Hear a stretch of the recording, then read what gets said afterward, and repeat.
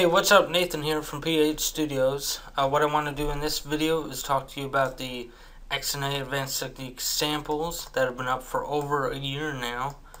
And I wanted to talk to you about updating them to 4.0. So some of these have been done with 3.0, some of them have been done with 3.1. They have not been updated to 4.0 yet. Probably this week and next week I'll update most of them.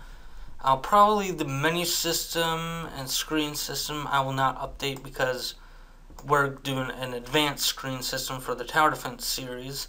And the input class I probably will not update. But everything else I'll probably update, clickable game objects and stuff like that. I probably will update to 4.0. And that'll be in this week and next week. For this video, I already did the basic saving one, so I'll just do a brief walkthrough on that since it's just not a 1-minute video. In the previous one, the 3.0 one, if you upgrade that, you'll get about 8 errors when it won't know what to do. It doesn't know the begin show storage device selector and all that stuff. So what I did is I converted all those to 4.0, the appropriate calls. You can now look for it in the saved game.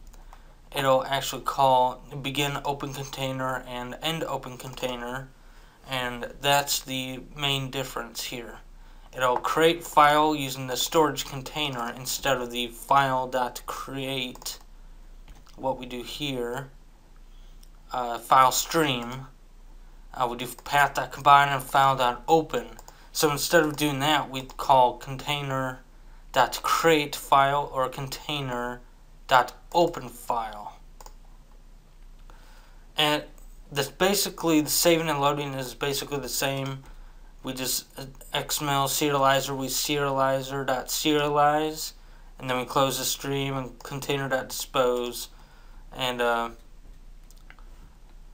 so yeah, I just changed those names to the appropriate 4.0 changes.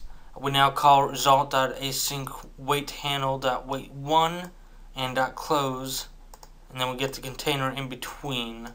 And all that stuff combined is what we do to save and load the game.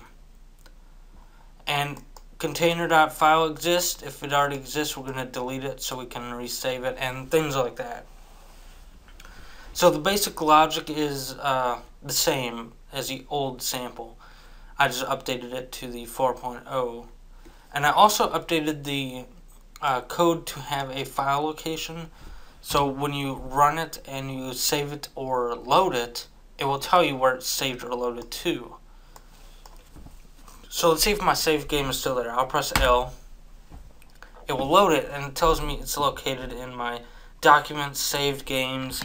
And if I actually go there and go to my documents, and I'll go to my saved games, and the name of the executable that's running, basic saving 4, name of the project. Basic saving is what we named it here. So if you want to name it something else, name it like a player ID, Joe or John. Different user IDs can have different saved folders, things like that. So basic saving, that's the folder, and then the player 1, because that's the index. It's first player, because we're getting it on player index 1 right here, and that's why it says player 1 here. And then saved game.zzz.